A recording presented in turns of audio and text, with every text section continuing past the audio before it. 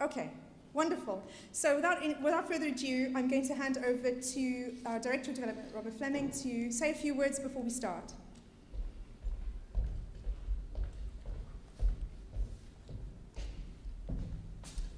Thank you, and good morning, everyone. I'm delighted to have the opportunity to welcome you here today for the launch of the Kaleidoscope Alumni Network. A special welcome to all those who are joining online. I hope the technology is working for you. For those who don't know me already, my name is Robert Fleming. I'm the Director of Development at the University of St Andrews. First of all, a huge thanks to Dr Catherine Dunford, who you've just heard introduce me, for pulling today's programme together. It's been a long time coming. Development is responsible for developing and strengthening the university's relationship with alumni, friends and benefactors worldwide, and for the university's philanthropic fundraising. Our aim is to encourage and facilitate continuing engagement with and investment in the life of the university amongst its loyal supporters. We're delighted to welcome you to the Laidlaw Music Centre, to this state-of-the-art Macpherson recital room. This building was originally due to open in April 2020, but delayed for 2 years due to lockdown.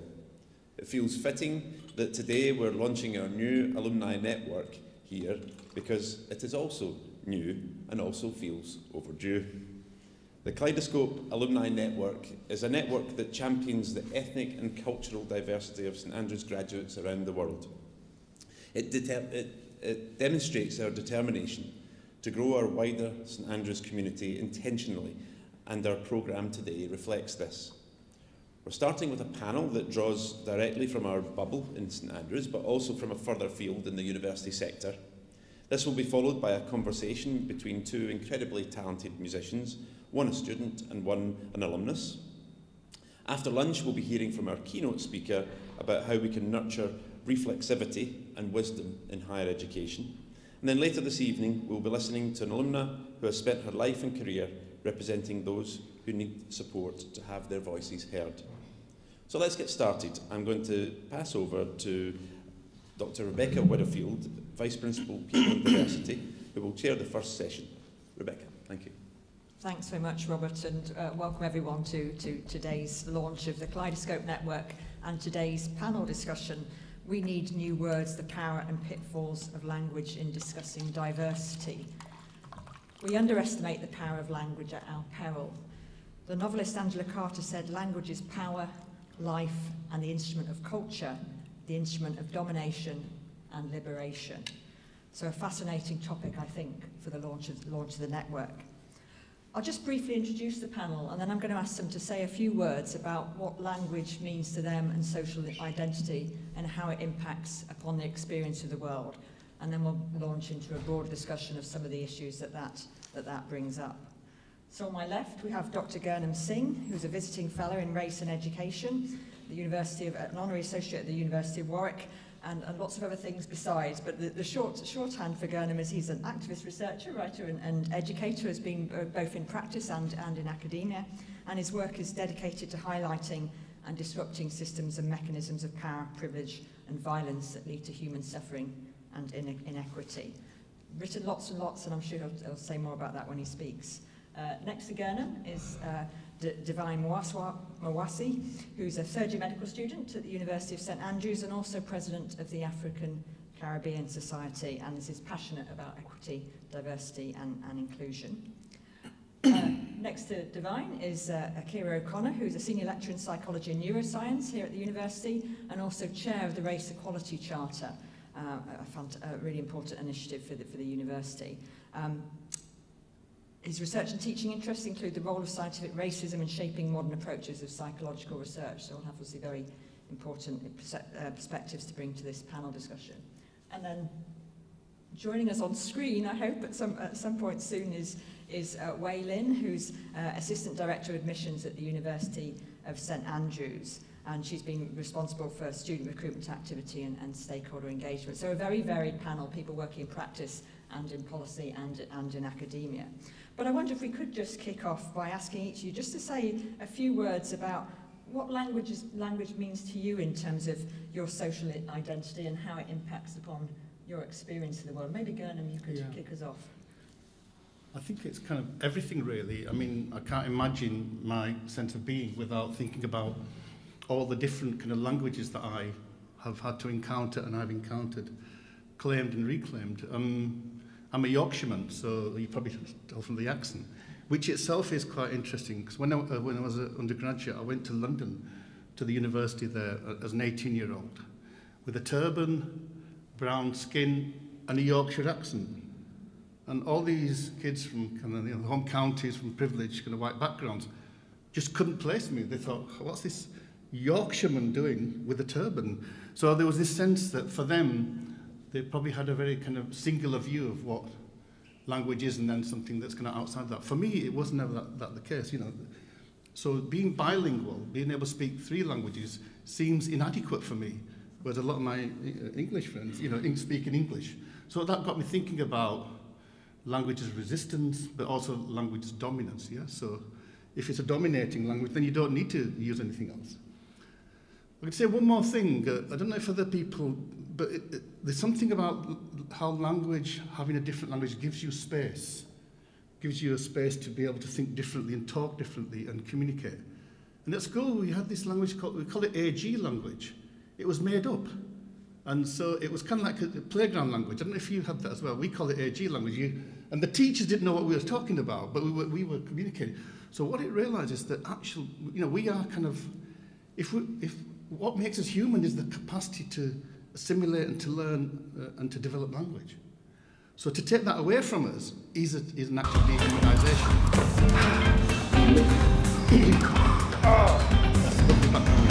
Looks like I really need this resting. Okay, back at it. I'm sure you were enjoying that much more. Okay. So I'll just finish on that. So for me, I cannot imagine my existence without language, yeah? But I also realise that language is something to be struggled for and struggled over. And just last thing, Professor Stuart Hall, one of the heroes of mine, he said something, because there's lots of things about woke culture, about political correctness, and Stuart said, he said, oppressed people have fought to create language, to claim a language that can articulate their experience, and that we shouldn't deny the importance of that. And to take that away from them is to take away their experience. And you know, as a social worker, when I first came into social work in the 80s, there was no language for child sexual abuse. Nobody was talking about it. Did it exist? Obviously it did, but then you had to create a language that people could then talk about that. So language is important for a whole set of reasons that we don't even realise sometimes. Thank you very much, Gurnam, and apologies for that musical. No, that was beautiful. I arranged that, deliberately arranged that. Thank you. Divine. I can very much relate to what Gurnam was saying here, but I think something I'd like to add is I think language also influences how we think about ourselves. So, for example, in English, there are a lot of words or a lot of labels that are attached to people with skin that looks like mine. And if you've lived in a predominantly English-speaking space, for example, those words might then affect how you see yourself. But also, I think language is a very important thing for building connections. So I get extremely excited every single time I meet someone who speaks Swahili like me. And the connection from, oh my goodness, you can speak Swahili as well, is so beautiful that in sharing a language, we can share a connection. And I think a big part of the human experience is making connections with different people, and language is a tool that allows us to do that. It allows us to express ourselves, to say what we want to say about the world, to see the world in different ways. And definitely when you speak different languages, you realize that in language itself there are nuances about the world. So for example, in Swahili, you cannot say that the woman married the man. You have to say that the man married the woman, and that's because in that society, there's the idea of the man is the head of the home. And the language, therefore, reflects that. And a lot of languages reflect what we see in society. So, for example, you're from Kenya, but you speak English very well. Simply that is, you can see from the word but, is an idea that people have that is reflected in the way that they speak. So for me, I think language is a tool of identity, a tool of connection, and just a way to see the world in different ways and through different lenses just by what language you're speaking at the time. And also, I really like to read and I really love poetry and music, and I think language allows us to do a beautiful thing, which is make art. And we're going to have some of that after this session. Thanks to mine. Akira.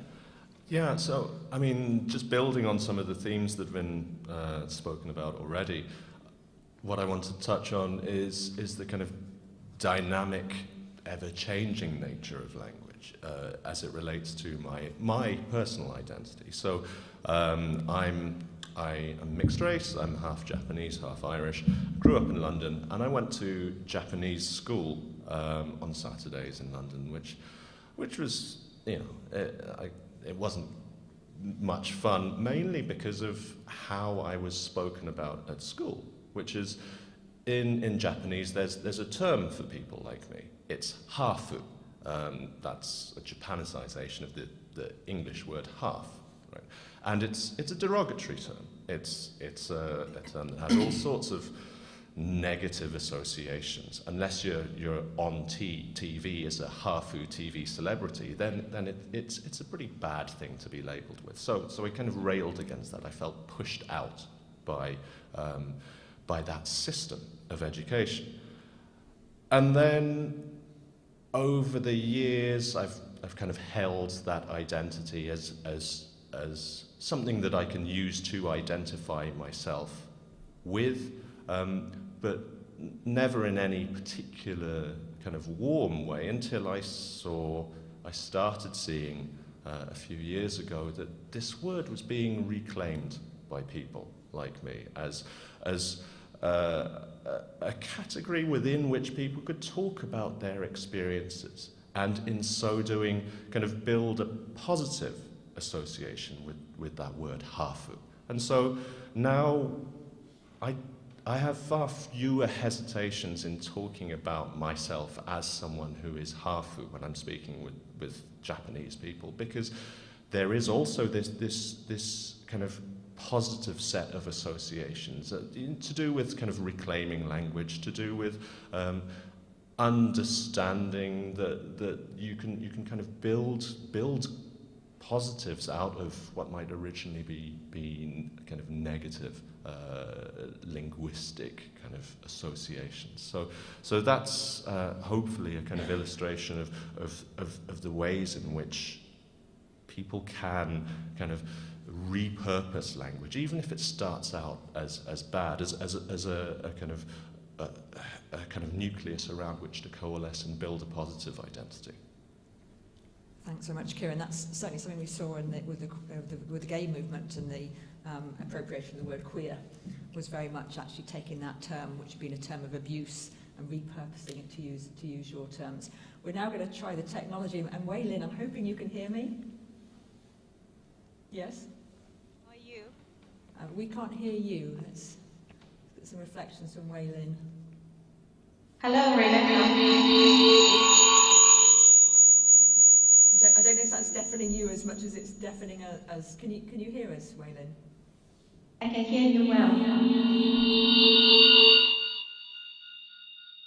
just getting a bit of feedback, but if you wouldn't mind just giving us some reflections, and hopefully we'll be able to address that while you talk, and I hope it's not too disorienting for you as well.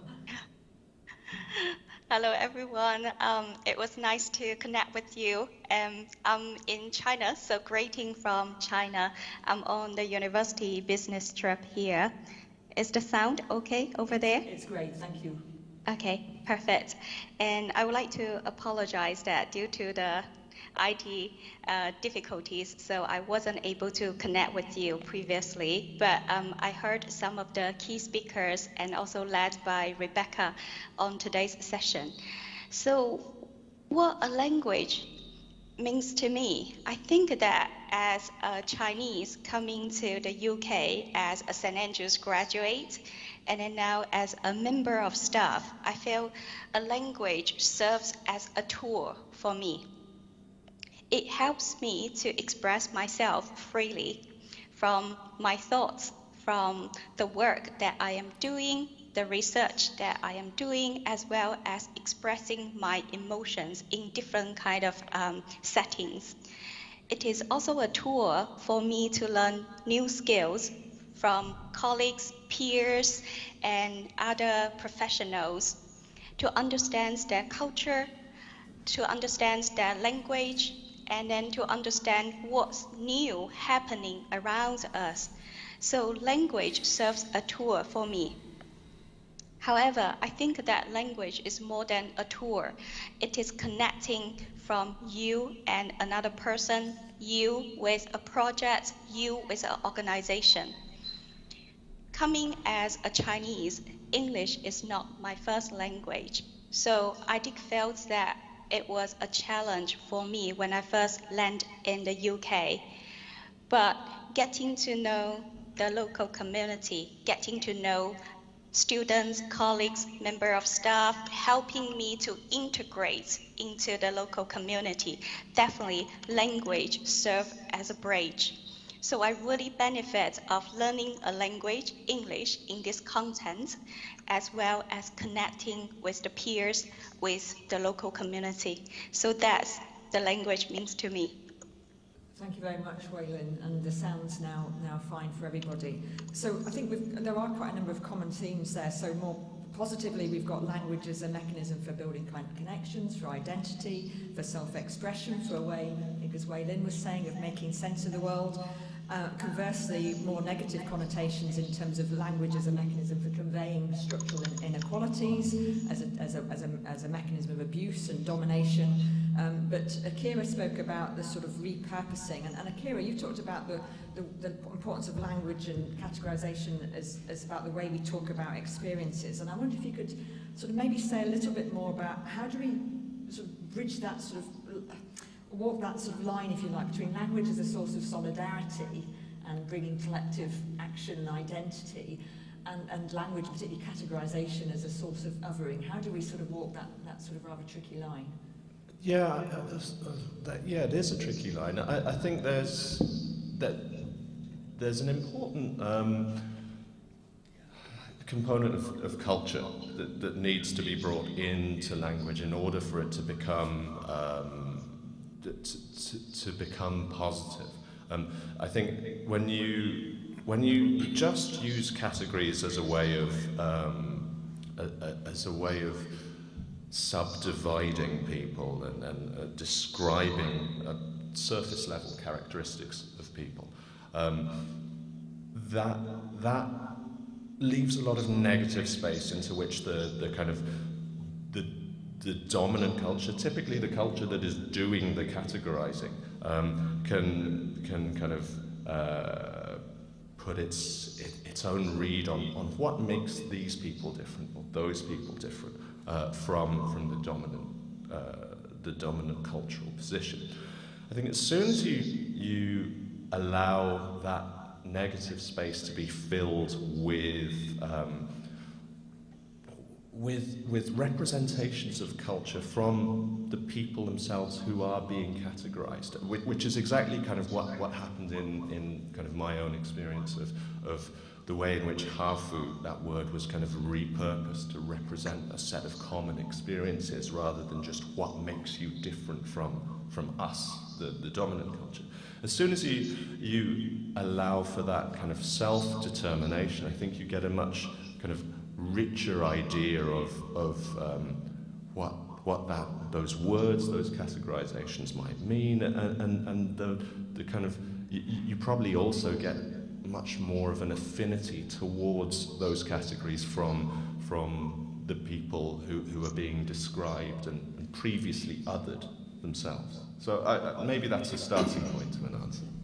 And Gurnam, you've written quite extensively about this. I think I'd like to talk about othering with a small O and othering with a big O, yeah? Just to make the distinction between the two. I think we can agree that naturally we need, as human beings, we identify similarity and difference, yeah? In the sense, what makes us human is the fact that we are all human beings. We all identify as part of the same species, I think. But also the fact that we all see ourselves as different. And I sometimes say that heaven You know, if you were, is a place where everybody looks alike, is that heaven or hell? It's probably hellish, isn't it? So that means that heaven must be a place where everybody is kind of diverse. So in some senses, there's a tension between diversity and sameness. So we struggle with that. But the small O of othering is where we contrast each other. And that's good. There might be some biological kind of scientific kind of things there. The problem is with the big O, the othering as categorizing others. And Gayatri Spivak talks about that in her work. She says that this is a form of epistemic violence. Yeah, she says this is epistemic violence, and it actually has quite kind of clear historical kind of roots. It emerges out of, to some extent, the development of the nation state and the colonial state, and particularly the Western concept. We know that one of the things about nation state is that it needs to keep records, and so things like population statistics, yeah, censuses is one of the ways in which we categorize people formally. They're about 120 years old. We never had censuses. Counting and categorizing, say in India, the different people of different caste groups was formalized by the British, yeah, and then they used those categories to do all kinds of manipulations. So they categorize the Sikhs as the warrior people. So what do you do with the Sikhs? Send them out to fight. Your warriors go and fight for us in the Middle East. And the Brahmins, you're the intellectuals. So you can be part of our civil service. Yeah. So actually categorization becomes instrumentalized in the way in which, and it's becomes functional, but also it becomes kind of judgmental as well. And so that's the kind of othering with the big O. The thing with the othering is it's never equal. If we can other on a kind of equal par, then that's fine. But it's always in a kind of superior, inferior, yeah? So when we think about, I mean, this Iwood Said's work, you know, the Oriental and the Occidental, the East and the West. The East is always, or the North and the South. The South is always as kind of dangerous, maybe as irrational, as, you know, non-enlightened. And the same thing with, so this is where it becomes problematic. And so yes, we need to celebrate our identities, but not in ways that places us in some kind of hierarchy of worth, which is what racism is all about, which is what most oppressions are all about. When you were talking about the categorization, it was reminding me of a quote by Desmond Tutu. I can't remember the exact quote, but it's something around language is a mechanism for representing reality, but it also becomes a mechanism for creating reality. And when you were talking about the Sikhs and Brahmins... Well, can I just come back with a quote here? This is the kind of dialogue that is critical pedagogy.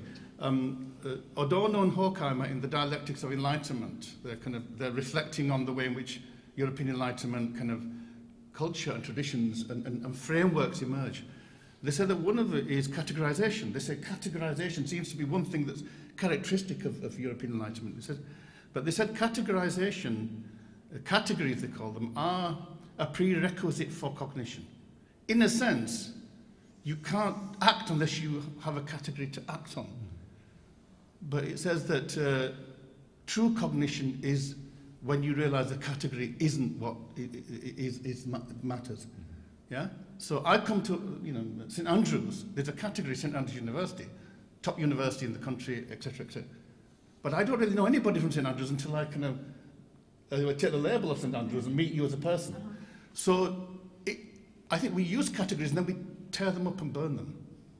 You know, we use them for what purpose they serve, but we shouldn't use them absolutely. That's when it becomes dangerous. Thank you. Divine, do you want to come in? Yeah, so I think what Gurnam has said is very true. We like little boxes for things.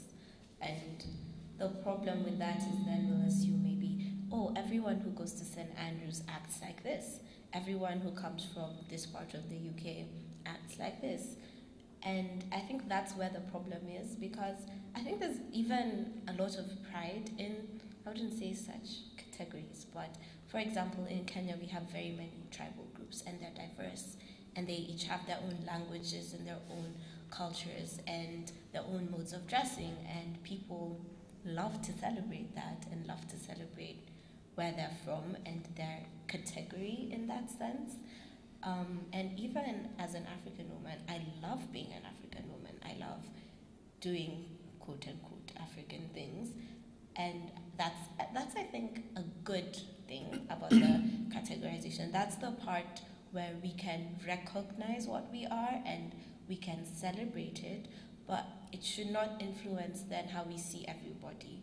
Like when I see someone new and they're from St. Andrews, I shouldn't immediately put labels on them. I should allow myself to experience them and experience my time with them just as they are. Then I can decide for myself what I think of them.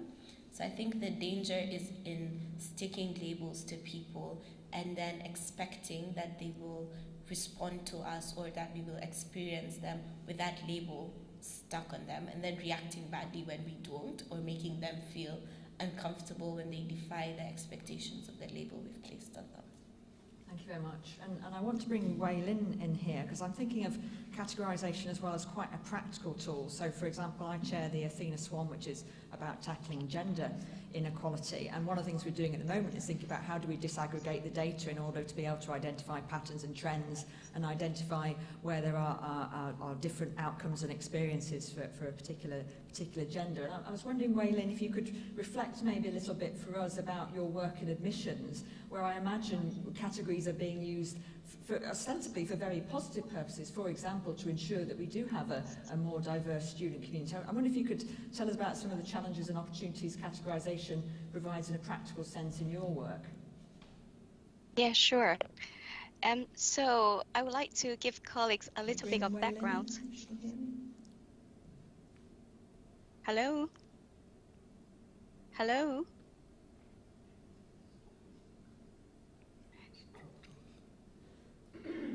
Can you hear me well?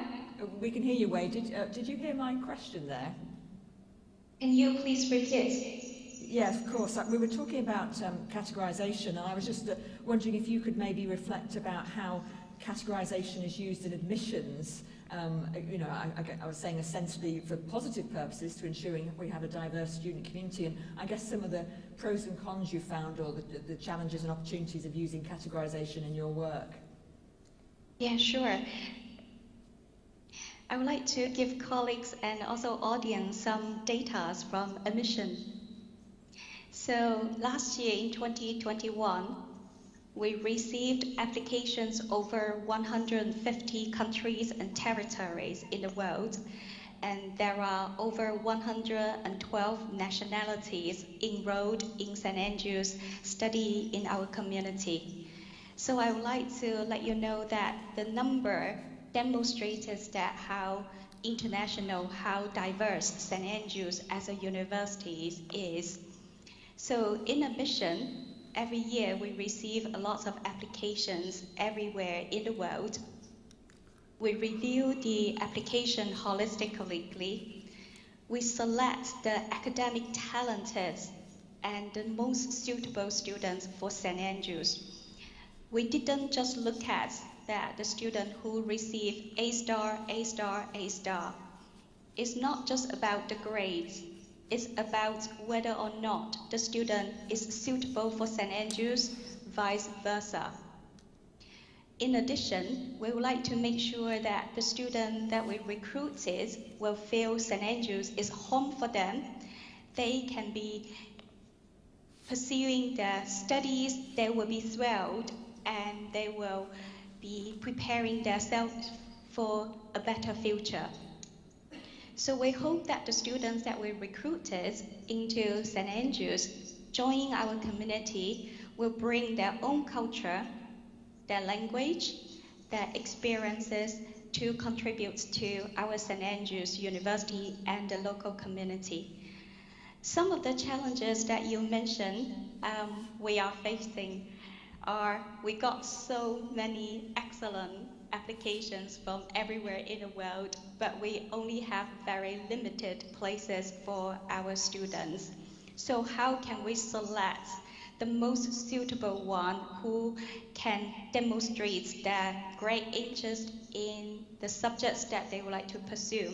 So personal statement, teacher's reference, and also their academic transcript, etc. Those are the ways that we assess the application. At the same time, we would like to focus on certain countries and regions that we can see a great potential and bringing those individuals to our community. For example, we can see there is an increasing interest from Africa, from Middle East. And of course, we are trying our very best to select the talented and suitable students to our community. Thank you, Rebekah. Thank you, Wei Lin. And I think that sort of understanding of how categorisation can be used as a practical tool is really important. And I think what I'm picking up from the discussion is categorisation as a starting point, but not an end in itself. I mean, one of the challenges we do know about categorisation is it does have a tendency to obscure differential experiences, whether that's of racism or homophobia or whatever else, and maybe sort of obscures some of the intersectionality and the complexity of our humanity, if you want to put it in those terms. I wonder, Divine, would you want to offer any reflections on that? Yes, I could.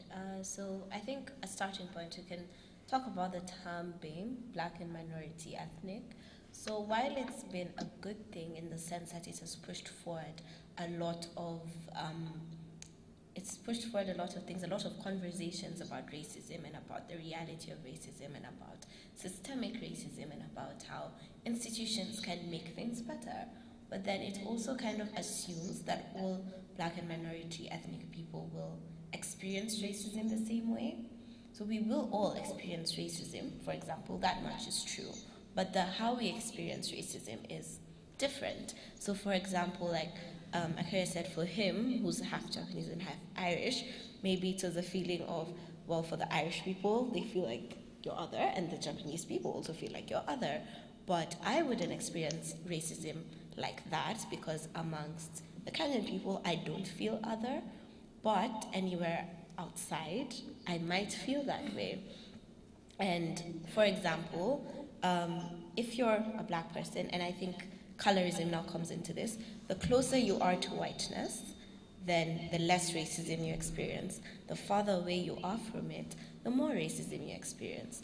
So that's also different. Or if you grow up in a predominantly white country, you will have habits or you will have experiences that might mean you experience less racism than somebody who, for example, has a very obvious let's say British or non-American accent. There will be things attached to that or attached to the fact that you did not grow up in that place, which is all racism again, but it's different. And then there's the nuances of, okay, we're all Black and minority ethnic people, but are you a woman or are you a man? Because then again, you experience the world differently, because then you'll have all the problems of being a minority ethnic and all the problems of being a woman together, and it would be the same with all the other groups. And the more other boxes you tick, the more you'll experience the experiences of all those other people. And it sometimes can be difficult to place yourself, because first there are places where I'll be perceived as only Black or as a woman first. And so how do I figure out which identity is mine? Because they are both mine, but there are spaces where I might feel like, okay, this is a space where I'm supposed to be only talking about Blackness or only talking about womanhood. And so I think that's where the problem with these categories is if I cross multiple categories, where do I then fit? Or if my experience is not talked about within this category, then do I really belong to it anymore? Akira, I could see you nodding quite a lot there. Yeah, I mean, I think that's a kind of textbook answer on the kind of the way in which language, these kind of straightforward ways of categorizing do obscure differences. I think an important aspect of this as well is that we often view language as kind of value neutral in especially in science, when we're using language to attempt to describe the work we're doing, we assume that it is kind of objective in its purpose. often ignoring the origins, the sometimes kind of racist origins of the language that we are using, because that's not how we think about things now. So, for example, I'm talking around about this. A very concrete example would be the origin of the statistics that we use let's say in social sciences, where statistics were developed or the statistical tools we use were developed with eugenic origins. That is, attempting to tell apart one group of people from another in order to determine which group of people is better, is cleverer, is more advanced, or is deficient. And so that has baked itself into the words that we still teach when we're teaching statistics in this university now. When we talk about populations, when we talk about samples, we're using kind of biomedical, scientifically racist language to describe our discipline. And so, building on Divine's answer to the very first question, you also get this idea of language implicitly reinforcing these ways of thinking that aren't necessarily helpful to the causes that we might be championing now. They're just kind of we might be taking 2 steps forward and then kind of implicitly taking 1 step backwards every time we try and think about things in these historically blinkered ways. So there's the way in which language can obscure things, but it can also reinforce some of the kind of negative ways of thinking that we're trying to move away from. Thank you. Gurnam. Yeah, I mean, I'm just coming off the back of just that final comment. I think Paul Gilroy in his work talks about the way in which raceology kind of keeps slipping back into the kind of conversation, even though we might try to create new categories, try to disarm. BAME becomes a kind of a racialized category, although I'm not quite sure what BAME is. They kind of mythologize. So the danger is that categories start to build myths. Okay, and so maybe we should use them, have a very short shelf life categories, even if we think that they might be useful in certain contexts, in certain situations. Actually, if you go to France and I think Germany as well, the government does not collect any data on ethnic differences. And they do that quite deliberately because they can refer back to race science and eugenics and what happened in Nazi Germany, the way in which categorization was used to determine who can live and who can die. And that wasn't just about Jewish people. It was about black people. It was about migrants, Africans. It was about disabled people as well. And I'll touch on some of that this afternoon. So off the back of that, they've legislated that the state should not classify people into these categories. Now, the counter-argument to that is that then you kind of hide racism. And there's plenty of racism in France, yeah? So you've got the kind of other extreme in the United States, where I think in California, at the last census, there's something like nearly 280 categories. And what you find is it becomes a politics of identity. So groups are now using a category to legitimize their claims. And you'll find within groups, then there'll be other groups, and within, there's the Indian category. But India is 1.3 billion people. And have 30-odd states in India. So now the Gujaratis are saying, we shouldn't be classified as Indian, we're Gujarati or Tamils or Punjabis. But where do you end? Because the Punjabis divide themselves into the Doabis, and I'm sure that you get into tribes. So it becomes absurd at one level. And that's why I think you need to see that these things are tools. They are not about human beings as such. And as long as we can hold on to that, that's fine. And the intersectional stuff is really important because, one category might shine light on something, but it might also create darkness on something else. So it's a complex field. I mean, I'm not sure there's an easy solution there. I don't even know what my category is. And was it Stuart Hall? He said that our identities are about roots and roots. ROOTS and ROUTES. It's about where you come from, but where you're going. And I don't know where I'm going. So I don't know where my categories are going to go. And I think that links to what Divine was saying about actually being different in different spaces as well. And I think that takes us quite nicely into sort of language and categories differing over time and space and having a history to them. And it takes us into a question actually that we had prior to the session. And having said I'll pick it up, right, and I've singularly failed to write it down. So are you able to read that out for us, please? Take a mic.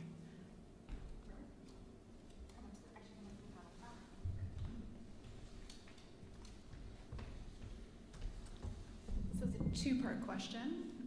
The first is, to what extent does the recent history of our language limit or enhance the development of new words when it comes to discussing diversity, particularly around education systems?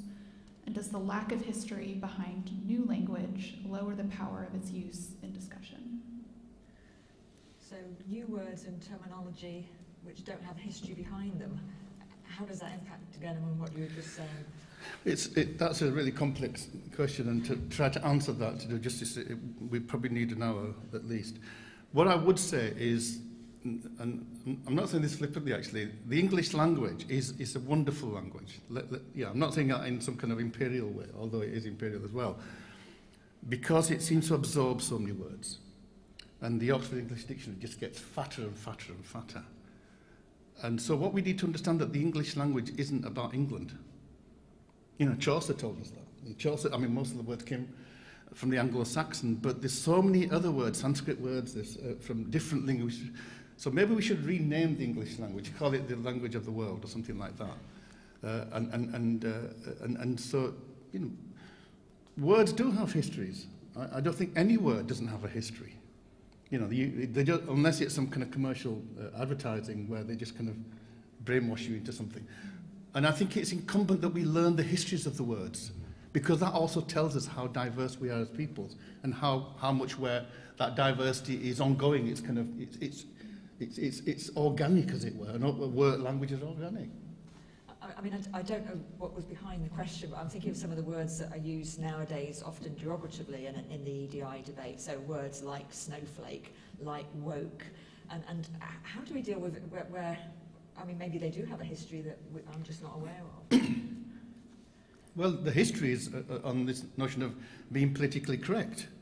One of the ironies of this charge of the left, of progressives being politically correct, it was the left that invented the term political correctness, and it was debates amongst left-wing people as to who was true to Marxism and who wasn't true to Marxism. So politically, you're correct because you're a true Marxist. So the right kind of, these games are happening all the time. These are language games, and the politics is about these language games. And as long as we understand that, then we're okay. I think the problem is when we start to believe what's in the Daily Mail or what's in the Express, I think, and that's where we come, you know, universities are really, we need to teach students those critical thinking skills to realise that there's something above the kind of tabloid. And people throwing words against each other. Akira, Divine, anything you wanted to add on that? I just agree. I don't think there's any word that has no history or context behind it, even if the context comes from social media, because that's a big way in which I think we get new words and new phrases. I mean, in the past 10 years, you can think of so many phrases or words that have come up because of social media activism, for example, which isn't necessarily a bad thing. I think also when we're talking about EGI or we're talking about activism, a lot of people feel like they can't be activists or they can't participate in conversations because they're too academic, and that can be intimidating, or they're too, I don't know, they feel too outside themselves. So sometimes I think some of those words can be good because they give people an into the discussion. So like being woke, I mean, I know these days it's become you have to be woke about everything, you have to know about climate change and all. But originally, it let a lot of young people talk about their experiences in the world and advocate for them. Even like the hashtag Black Lives Matter has allowed a lot of people who otherwise might have felt too intimidated or not being able to access spaces where they can have the conversations. It's let them have them. So I think sometimes having new words or new phrases to describe things, when they're good, can really widen discussion discussions and let people talk about their experiences and advocate for things that they care about. Now, the danger is when we get into this thing of, okay, so now who's more politically correct than the other, or you can say this, and so that's where I think it can be a problem. But I think having new words is important, because new words would mean more people can talk about things. Can I just say something about Shakespeare? We talk about words, yeah? Apparently Shakespeare used over 30,000 words. He's seen as this person. And there weren't even 30,000 words to use. So what Shakespeare was doing is creating words. He would take two words and join them together and create a new word. And there's lots of examples of that. Great writers create words. And that's just how it is, you know. Words are generative. And I like that sort of more positive perspective in terms of language being used positively to enable discussion, even when maybe the meaning and the emphasis behind the word is a more negative one. But also, I mean, we haven't got any linguists on the panel, but really interesting, I think, Damien, what you're saying about actually how maybe social media is speeding up the sort of embedding, for example, of a word within a language or its currency more widely. Ryan, are there other questions that have come through from Twitter or in the debate that we need to pick up? And I'm looking at Catherine as well in terms of how much time we've got. I think, are we at time? Or okay. Okay. We do have other questions, but we're approaching time. Okay, so do you want to maybe just take one question? Is that okay? Sure. So another question revolves around with the rise of cancel culture, how do we ensure that members of the dominant culture feel encouraged to ask and understand quote-unquote good and bad language of different cultures to help society become more inclusive? Okay. Wei Lin, did you hear that question, and are you happy to offer some reflections on that?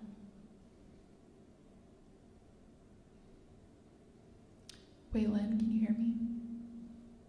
I don't think Wei Lin can hear us. Akira, could I maybe come to you on that one?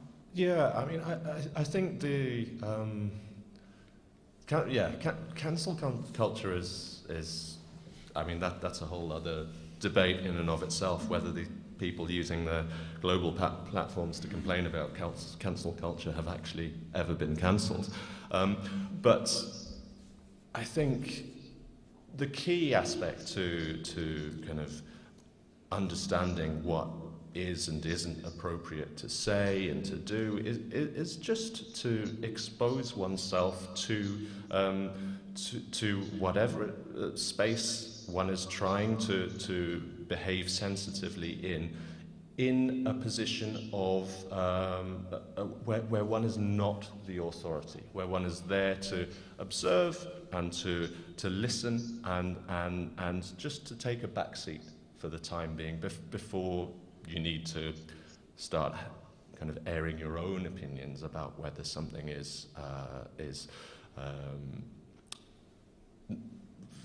the right thing to do from the dominant cultural perspective. I think that's one domain in which we see both kind of really good practice and awful practice on social media. You can see social media affords people the space to just look, to take a back seat in the conversations, to be there and to understand. It's certainly a way in which I've learned, for example, about my own identities and how people speak about those who are used to speaking about those identities. I think you also see the really kind of negative, well, I see what you're saying, but I totally disagree, kind of coming to it from a position of authority where no authority is warranted. And so it's probably a lovely little sandbox in which to see all of the ways in which this can be done well and badly. But I think the most important thing is to park one's authority at the door and just to approach a space with a view to kind of absorbing and learning. Thanks so much, Akira. I'm just going to come to Divine and come to you guys. Yeah. Very much a sort of hot topic in student networks at the moment in terms of cancel culture. It is, and I think so. First of all, I think cancelling came from when well-known people did things that that are not acceptable in the space we're in now. And so people would boycott their music or their art, and that's generally where cancel culture all came from. But I think so the first part is, for example, 10 years ago, there are things that maybe people in the dominant culture would be allowed to do that are not okay, but because of how things were 10 years, even 10, 15 years ago, there are things that people could say on social media and do on social media, whether it was against women, whether it was like against whatever other category, there are things that were deemed as acceptable that are not acceptable anymore. So I think that's where the fear of a lot of people comes in, is are we allowed to say this anymore? Is it appropriate to do things? And there's a lot of fear created around that.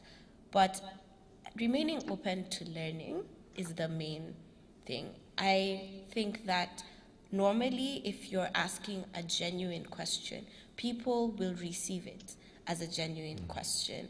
I feel that a lot of the things that people have asked me that are like about racism, you can always tell, the person will make you feel a particular way, and you can see when they're coming from a place of I am genuinely asking and I genuinely would like to learn.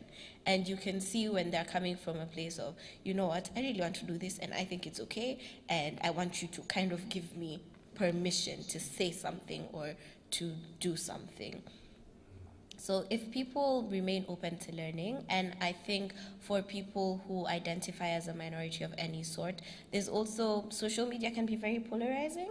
And so there's also this thing of everyone in the dominant culture is bad, all of them should be cancelled, none of them should be. So there's also a lot of that going on. So for people who are minorities, I think there's also an element of grace. So the system is created like this, and we're all complicit in some way or the other to a particular system of oppression, whether that's because of the privilege you're offered, because of your class or your gender or your race. So there's also grace to give other people there, and not being on the extreme other side and being like, all these people are bad, I won't interact with them, all of them are cancelled immediately, they can't say anything. So I think that's the balance. On one side, remain open to learning, and on the other, give people the actual grace to learn. Just coming at it from a different angle, actually the history of coloniality is the history of cancelling cultures, destroying cultures, erasing cultures. And it's really interesting that when we talk about world music, and what's the opposite of world music? You know, we have music and world music. And that just shows you how, in some sense, world music is an attempt to reclaim those cultures that have been cancelled, those traditions. So just one last point. Socrates was a victim of cancel culture. I mean, you know, he had to take the hemlock because people didn't agree with his methodology or his ideas. So we can't get out of this, yeah? But what I would say is that a lot of the rhetoric around cancel culture is based on myth. There was a research done, is that how many people had been cancelled, and they found that actually they couldn't find anybody that had been cancelled. Somebody had a grievance, they went to the gutter media, and then the gutter media takes something out of context and blows a big story out. Remember the Bar Black Sheep one about in some South London school that they were banned Bar? Well, actually, it was completely taken out of context, and they made a story out of it. So I think a lot of the fears of cancel culture are just simply fears and nothing else. You know, I think that's that's the case. Although I would say that there was those conversations at UCL where the eugenic societies were still meeting, and whether there are some things that we should say, actually, no, we will not legitimize this. If you think about Nazi Germany, one of the things that happened in post-war Nazi Germany is they said that denial of the Holocaust is a criminal offence. It still is. And so is that cancel culture? Is that saying, well, people should be allowed to make both sides of the argument? So it's a complex, complicated issue. I feel I need 3 dots now here to say to be continued. There's so much more conversation we could still have, and I think so many more topics to explore and to explore in more detail. But I'm afraid we do need to bring this session to a close. So let me finish by thanking our panelists. Wei Lin for joining us, particularly for joining us from China, despite the big time difference. Akira O'Connor, Divine Mwawasi and Gurnam Singh. And thank you not just for coming along, but for your openness in sharing both your knowledge, where we've gone from Socrates to Shakespeare, but also sharing your experiences, because this is something that impacts on us all as individuals, as well as in an academic debate and a conceptual debate as well. So thank you for your generosity with your time and your openness with your knowledge and experiences. Thank you, Catherine.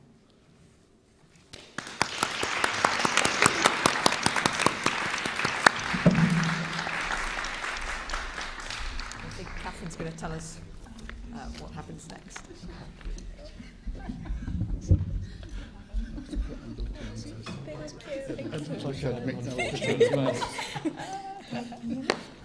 Thank you very much.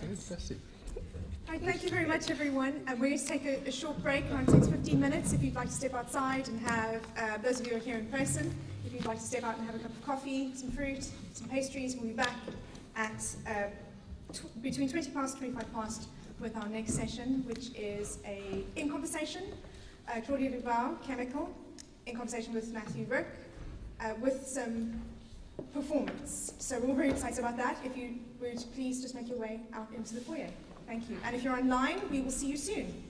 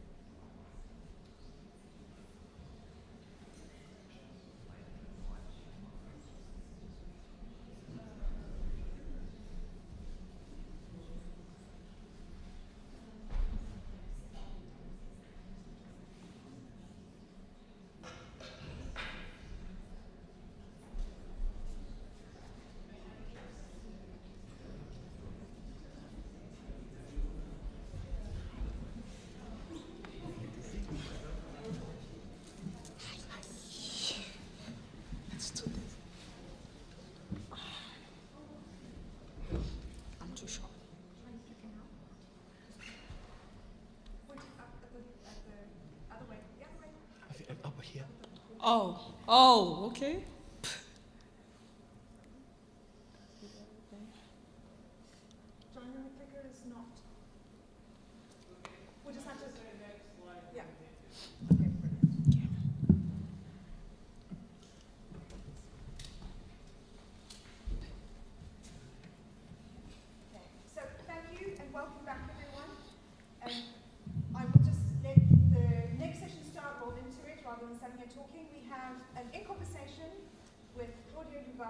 Also known as Chemical, artist academic, and she's in conversation with one of our alumnus Matthew Rook. Thank you, Catherine. Yes, I'm Matthew Rook. I'm Honorary Professor of Music and Theatre at St Andrews, and also an alumni, way back to the days of 1982. So in those days, diversity was really about the issue of spotting what different coloured corduroy trousers people had. But it's great to see this initiative because hearing that, 122 connections and the notion that we know the world's a small place, we know it's getting smaller, and the opportunity for St Andrews to maintain those relationships across the world and across those countries is something to celebrate and to develop. But that's me. Crucial question of today is, who is Claudia Lubau? Rapper, academic, normally things which don't normally, you think, go together. And I think it's a very exciting time to see ways in which people are using new ways of communicating, new ways of talking about themselves and their work in their communities to create something which could be of value to everybody. So who are you? Hi, everyone. My name is Claudia Lubau, and first of all, I would like to say thank you, Matthew, for doing this with me. Claudia Lubau is also known as Chemical, and Chemical, this is a Tanzanian musician, and currently I'm pursuing a PhD, a practice-based PhD. So my PhD is an interdisciplinary one. It's between the music center, between music, eth-environmental sciences, but also the geography and development. So yeah, it's a lot. Yeah, but what I'm trying to do, the thing I'm trying to do here is communicating cultural heritage through music, because what we believe is that, with academics, we have been using different methods to make sure that our findings are getting there, right? Are getting to the public. And we have been using things like presentations, conferences, like what we're doing here today, publications and all that. But now the question is, does these findings really go out to the public, or they keep on circulating around, amongst ourselves? I will publish a paper, and I'll circulate it to my emails, the same emails that we keep on sending things, right? And even the presentations, they're only accessible to the, if you're affiliated with those people. So, but as a researcher, my greatest thing, the thing that I would really want is for my research or for my findings to go out there to the public. Because while we were doing research, while we were outside on the field work, we were talking to the people. But when it comes to the result now, they do not get that. So what I'm doing here is trying to use other vigorous ways to communicate heritage, to communicate our values through music. Because I'm a musician, at first, I do mainstream music, right? I'm a popular musician back home.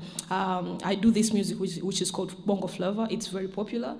But I was like, okay, since I'm in academics, why can't I use the same music that I use, which had made me famous back home, like to communicate now studies, to communicate, to communicate heritage.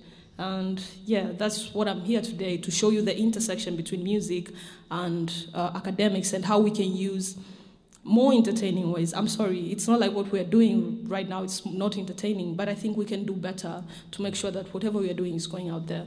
So I've been producing songs, which different songs about cultural heritage, Africa's cultural heritage, and yeah, I've been working with different people to make sure that, yeah. And you mentioned bongo flavor as yeah. a type of music. Have you got a chance to give us a flavour of what bongo flavour is like? Yeah, I can show you one of the bongo flavour. Sorry, Jonathan, can we play the Climate and Heritage song? Yeah. So it's all going to be musical in here today, so, you know. So, I mean the song which is going to... asilia na miminika, ukame joto na mafuriko, kisha misitu na waka, wanyama na kuisha, tabia ya nchi kiukweli inatisha. Kwani unadhani hali vipi tete? Mabadiliko tabia nchi hatutese, dongo na kwenda vijiji viswekwa, yani hali tete, kwani kweke makazi ya kando yanaharibi. Thank you, Jonathan. So you can watch more from my YouTube channel, it's Chemical Official, but what you hear right now, that is Bongo Flava. When I say Bongo Flava, this is the Tanzanian music genre. It uses Swahili. I'm sorry that you're not understanding anything that I'm singing there, but there are subtitles. So it uses Swahili, and it's very popular back home, like especially to youth. Everyone is listening to that kind of music. So when you use it, when you apply it to talk about other stuff, it's easier for younger generation, I mean, to pay attention and to focus. So that's the reason. People would be like, okay, why don't you use English? You know, it's more global, but I'm a cultural person, so I mean that's one way of preserving culture, like using the same language, but trying to find other models of making it transmit to other people, like having subtitles, and maybe we're thinking next release, maybe we can also have signs in our videos, just to make sure that the message is going out there.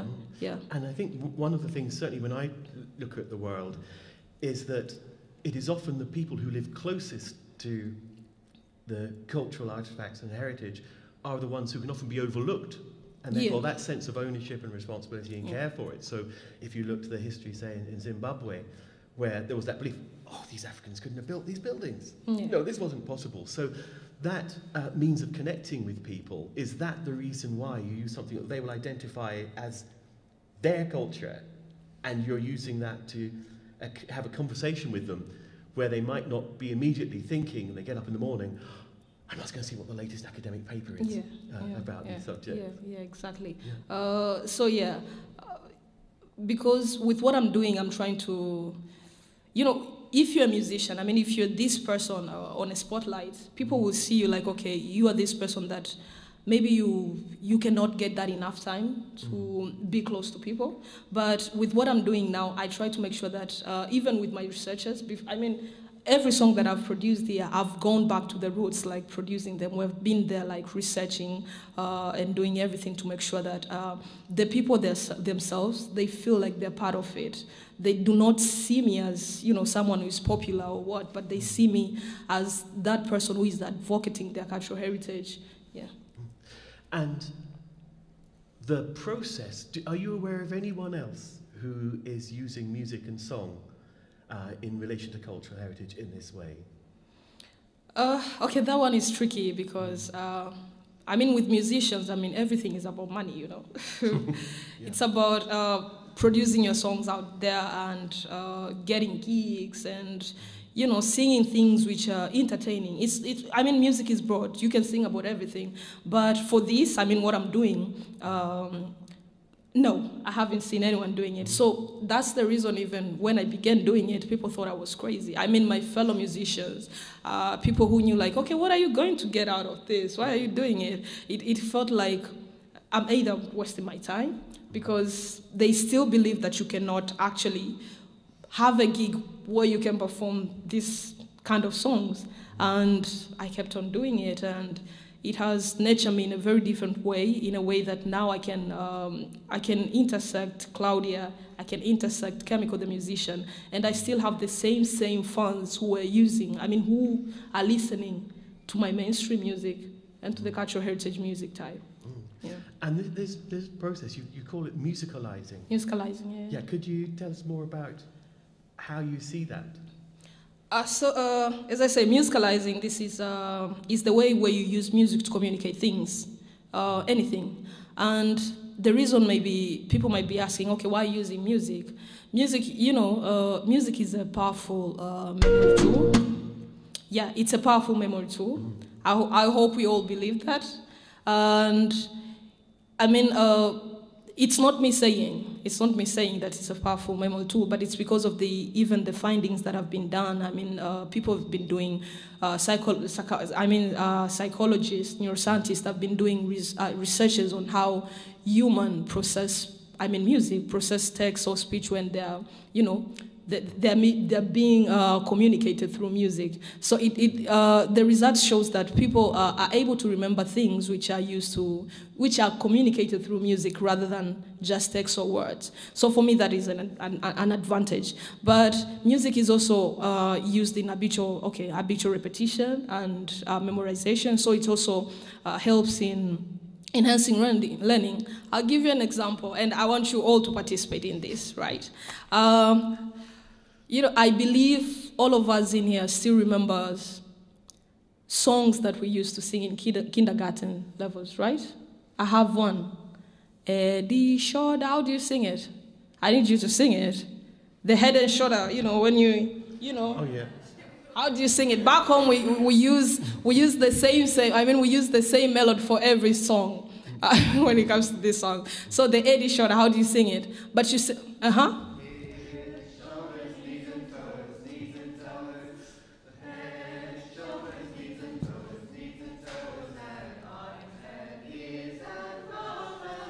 Right. Knees and toes. I have another one. A, B, C, D. E, F, G. Uh-huh. H, I, J, K, L, M, N, O, P. It's all musical. A for apple, B for ball. It's all musical. So now in my head, I'm like, okay, what if maybe our courses were in music? What if we were singing our publications? What if we were singing our thesis? What if we were, we were singing biology, chemistry, medicine, and all that? Because imagine if you can still remember a song from when you were in a kindergarten, student, and you can still remember it right now. I think learning would have been, more exciting. It would have been nice, yeah. So that's for me. But also, music is part of a human nature. We all, in one way or another, we all have came close to music. We have either listened to it, participated in it, and this makes it a human behavior. I mean, everyone is musical. You like it or not, but I still believe that everyone is musical, whether the way you respond to it, the way you listen to it, and all that. So the musicalizing thing, it all falls on this background of the power of music that it has, to people. So that's why we use music. And I am using this in archaeology and heritage, but it can also be applied in many ways. We can use it, as I said, we can use it in medicine, we can use it in everywhere. You can sing whatever you want to sing. Actually, I want people to come to me now. If you want to sing your dissertations, I'm going to sing them. So, yeah, but I mean, that's the thing, because it's very powerful. Compared to other things, it's very powerful to a way that I still think messages which are going to be delivered through music can be well enhanced. Mm.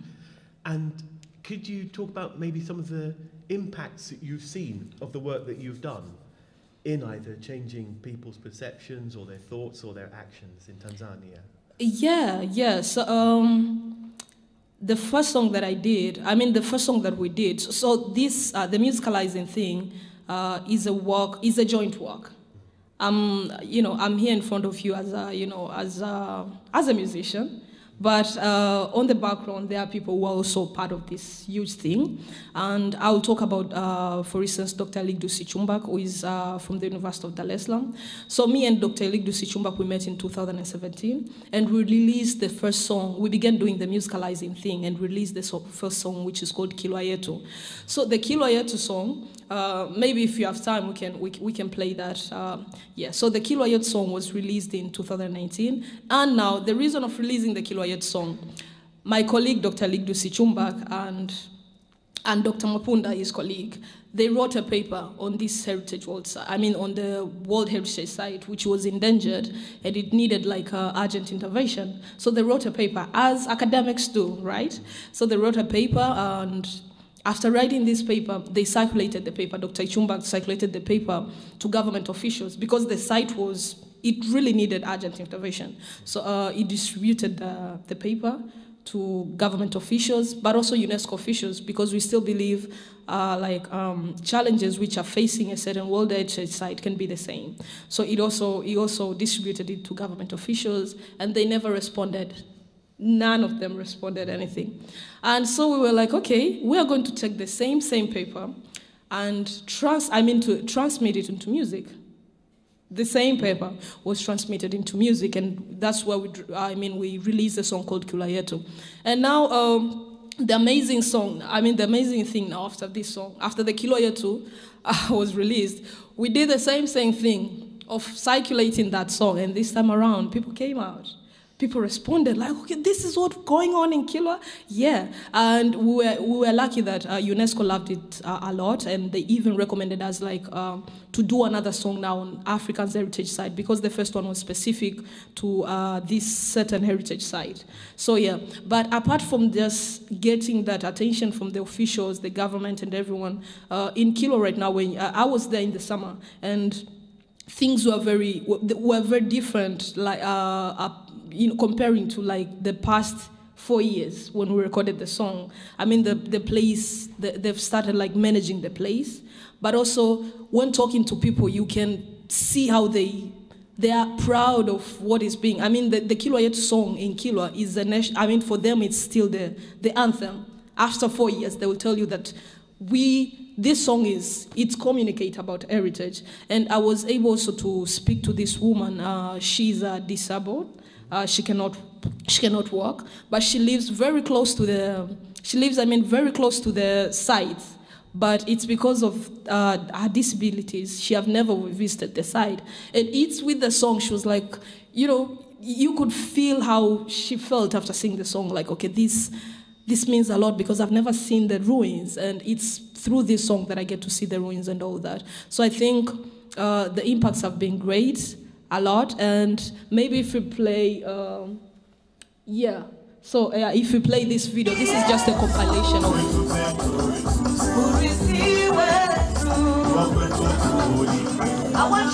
That's me. That is me performing in the Warwick International Conference in Tanzania, and that is the same me now performing in a local region. So these impacts are not just to internationals, even the locals. And yeah, that's it, me. I was collecting views to the students.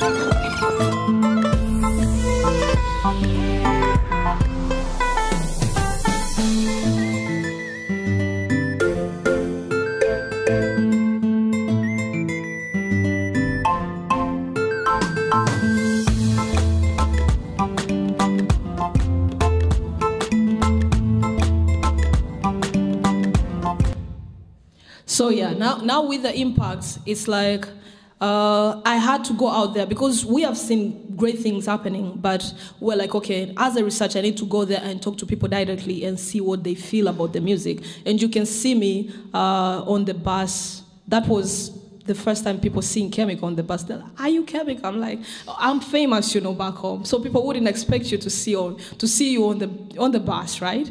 And people are like, are you Chemical? I am. But when you start talking about their heritage, they'll forget if you're Chemical, and they'll give out their opinions and all that. So, but it's because we recorded the first song. I mean, we released this first song in 2017, and up to date we have released 5 songs, and that means it's because of the impact we're getting. And it's not just us. We have been working with different institutions, UNESCO, British Council initiatives. I mean, British Council, the Rising from the Depth. University of St. Andrews have been also supporting me in doing this, and so many others. So it's because they see what's coming out. And previously, our previous project was based with the Tanzanian musician, but the last song that we have released, we have featured other musicians from the East Africa, like from Kenya, from Uganda, and this is, to combine to join together to make sure that we spread more. So I believe next time we're going to feature Scottish musicians. Yeah. And on your life as an academic, because I was looking at some of those images and people, huge crowds, and I think it's a very different field to say if you've gone to an academic conference. I expect to see hundreds of people waving, joining, and being involved in that work. And I wonder, what impact has your life as a musician had on the way that you view your life as an academic? That is a tough one. It's a tough one because I struggled a lot, like to separate the two, to separate chemical, because there was this one point when it felt like two person in one person. Like, we have chemical, we have Claudia, we have this chemical who is established out there as a musician, as the best female rapper, as the one who won awards and all that. And we have this now, another person who is Claudia, and she's just an academic, and she's trying so hard to be part of the academic thing, while we also have this another person who is trying to outshine, like, okay, I want to be seen as a musician. So it was a tough one. I really tried hard to separate the two. I remember there was even this time when with my social medias, I had like, I had a specific social media for chemical and one for Claudia. Like, okay, Twitter will be for Claudia. I'll be posting things about academics and everything. Instagram and Facebook will be for chemical. I'll be posting about my things, about my gigs and all that. But as I was growing into academics, maybe without knowing, these two people became inseparable. Chemical and Claudia became inseparable. And I'll give you one example. There was this time when I was in Kilwa in the summer, when I was in Tanzania, I went to Kilwa, to this place where I do my research. And I went to a nightclub, just to have fun. I wasn't there as chemical, I wasn't there as Claudia. I went there as another different person to have fun. And people noticed, okay, chemical is in the building and all that. We want her to come to the stage. So I had to do it, because with the fans, if they want you need to go there. I had to go there. So because it's a nightclub, people are drinking, people are having fun, I just chose these songs, which in my head, I'm like, these are mainstream songs. Are the songs that I should be singing? So I just performed those songs, and I get off the stage, and a group of people came to me later, like, we are so disappointed on you. I was like, why? Why are you disappointed? How can you not perform the Kilwa song? Imagine, in my head, I was like, today's night is not about cultural heritage. I would not perform a song about cultural heritage. It's not the right place. But they were like, we're so disappointed. Why are you not performing our song? I was like, you want me to go back there and perform the cultural heritage song about Kilwa? That's our song. So they made me go back there to perform the Kilwa song, which is about it's just about cultural heritage, and people were vibing to it. And I was like, okay, so right now I'm not just Claudia. People also accept what I'm bringing to them, meaning they're learning. My aim is to raise awareness about those things, and it means that they are learning about those stuff. But also apart from that, as a musician, I've been releasing songs. And previously, I would choose the way I would release songs. I would disseminate them. And exactly in the summer, when I went back home, when I go back home is when I get to do many things. So when I go back home, I released 2 tracks. And these tracks were not part of heritage. They were not part of anything. They're just showbiz songs. And so I released them as the way of entertaining my fans.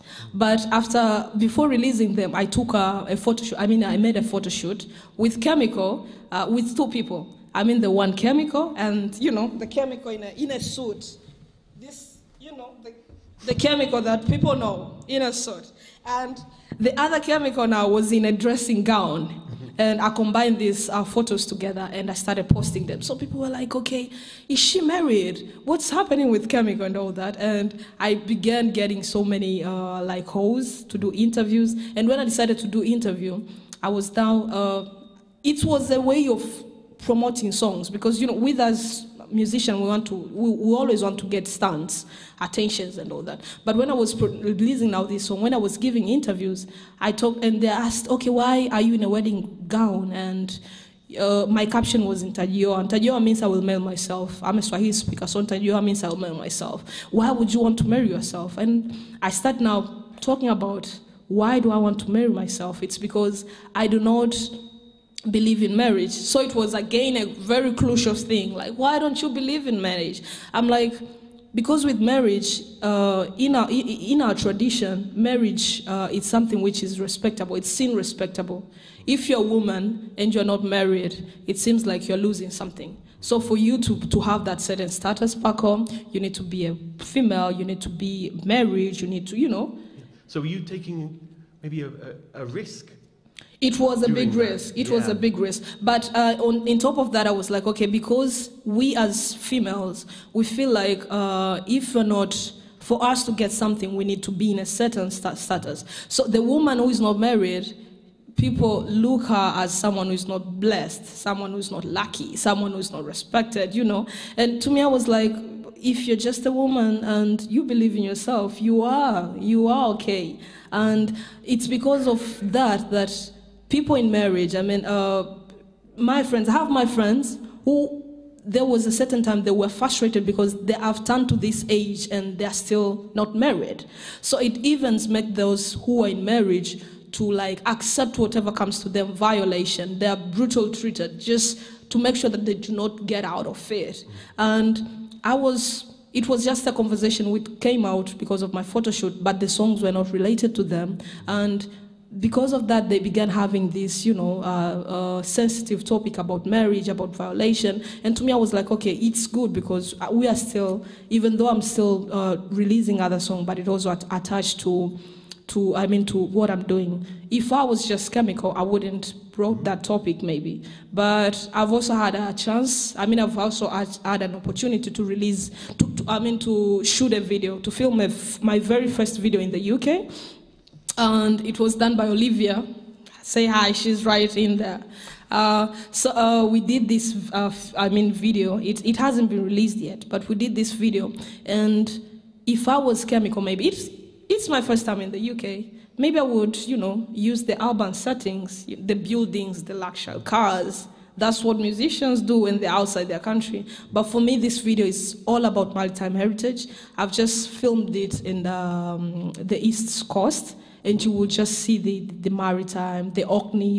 In Orkney also, you just see the archaeological sites and all that. So it's just in me. So that's where I've managed to intersect Claudia and chemical. Yeah.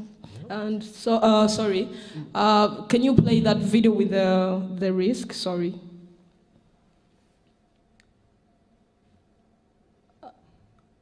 Yeah, that one.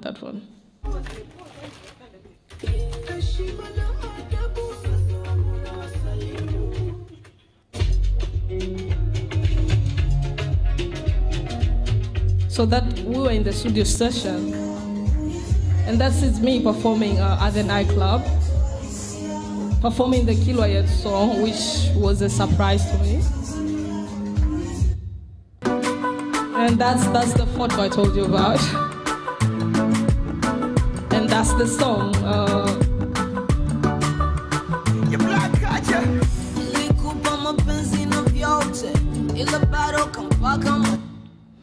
Yeah, so the other thing that I'm great of, it's I've managed also to connect different groups together, like the academics and the musicians. The clip you saw, the first first seconds, you can see us in a studio session we're recording, but in there are academics, and musicians. They're all in a studio making something together, which, I think. Yeah, so it's really, when you look at that, the applicability of that in other areas, it's probably nowhere. I was joking about the fact that, Dr. Dre is going to be, an academic in the way that you are, but there's clearly tools that people can use just to open things up and looking again at learning. And I know in relation to the challenges with climate, some of the biggest barriers from an academic perspective are getting beyond the community that's discussing this and how you can engage with a wide range of people, particularly when for many people it's something which could be so depressing that they don't engage with it. So I can see this approach that you've got being applicable in many places. And I was just looking ahead now to the future, because I won't get the chance for people to hear you perform, and thinking, so what's the next 5-10 years going to look like? What are we going to see you doing?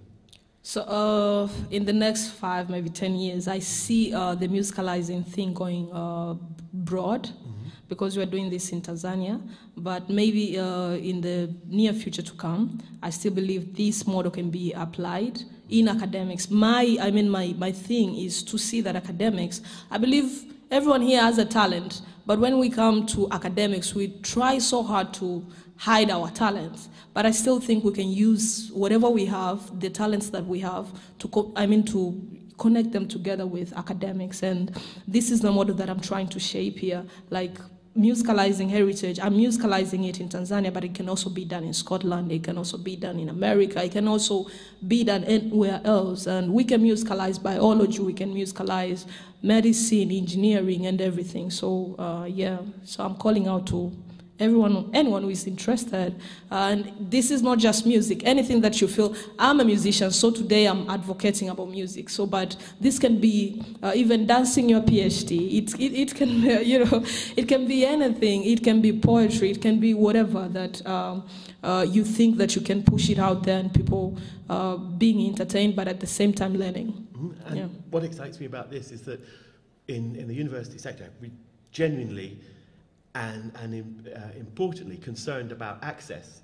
And the tools that you're using might open up avenues of access to people to engage with education and learning in a way that existing techniques don't. Yeah, exactly. Yeah. So I think let's hear some of your music. Yes. Thank you so much. And before we hear this, I would like to, the last slide, please, just for acknowledgement.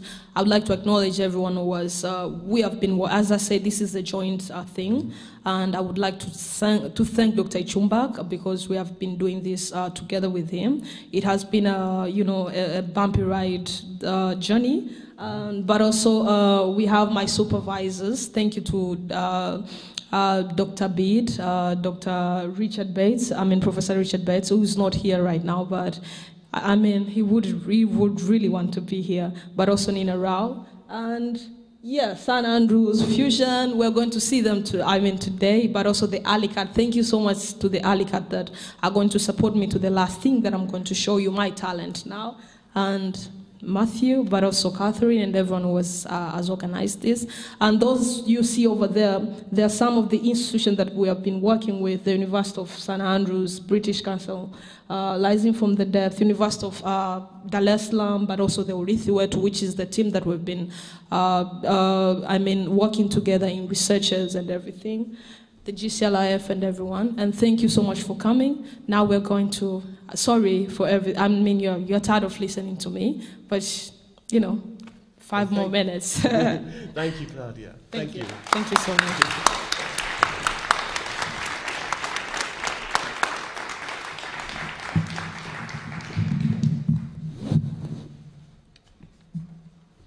So I told you I am a musician, so even my interest was supposed to be musical. It's just too sad it wasn't. But we're going to end up with a performance. And this is a song called Climate and Heritage. The song is about climate. And climate change, it's a global thing. It's something which is facing us worldwide. And as academics who are doing the musicalizing thing, we thought it would be good to communicate these things. We have been having the COP26, COP27, people everywhere discussing about climate, but we thought maybe we could also use music to communicate these things. So, please.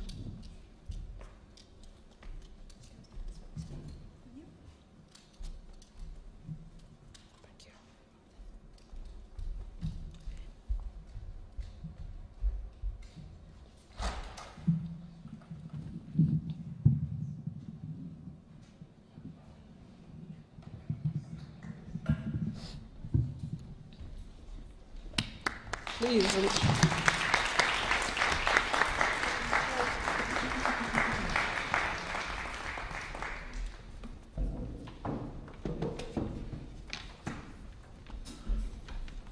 Okay, the song is in Swahili, but I believe with the posters, there are lyrics for everyone, so they can the lyrics are in English, so you can.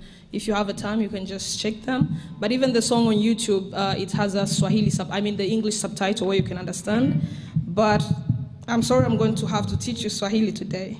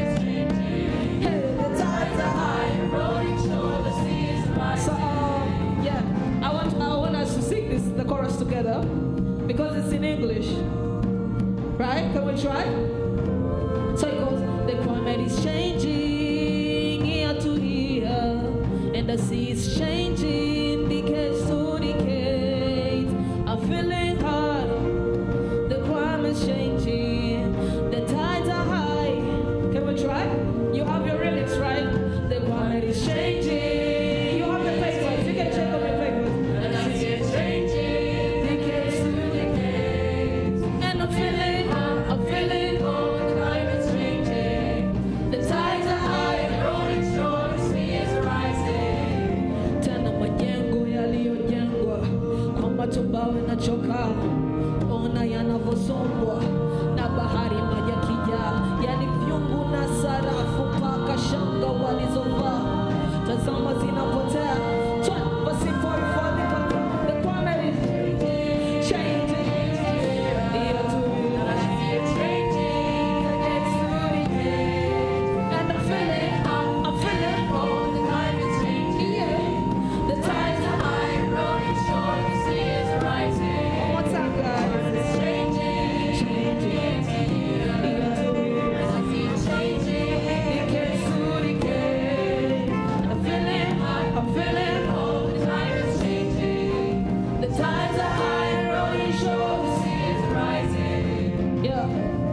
climate change is the greatest east facing us all. Enjoy British Council initiatives, unite, work together, tackle climate heritage impact, transform our past, preserve our future. Enjoy, guys. The climate is changing.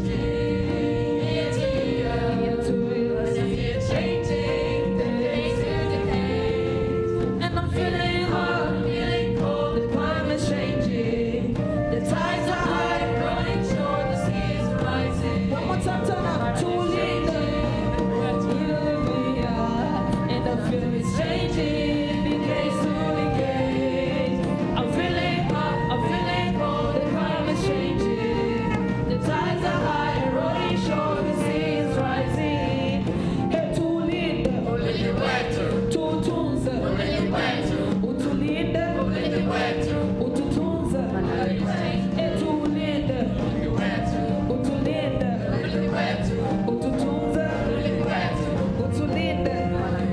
climate is changing, changing. Yes, it will. Decades to decades. And I'm feeling all the climate's changing. The tides are higher, rolling shore, sea is rising. Thank you so much. I'm happy that I've met the Ali can sing Swahili. Thank you.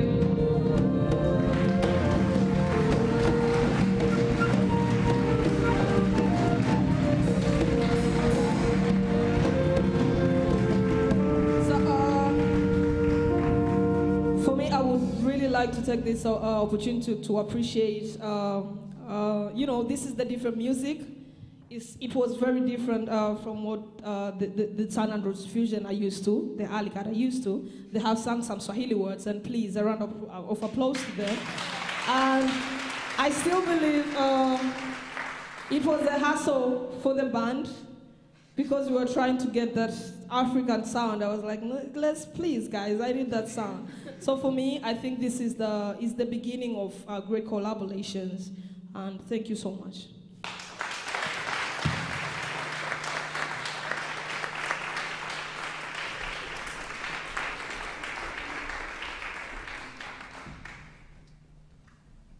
And yeah, thank you to Jonathan. Thank you a lot. Jonathan was like, Chemical, don't worry, this is going to turn out great. Thank you so much.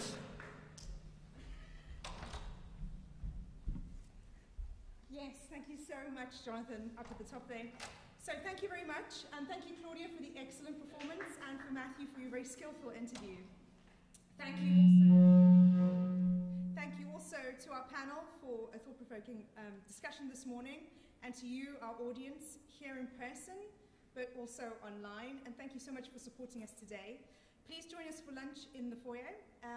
Those of you who are staying with us, we will reconvene at 1 o'clock for our keynote talk from Dr. Gurnam Singh.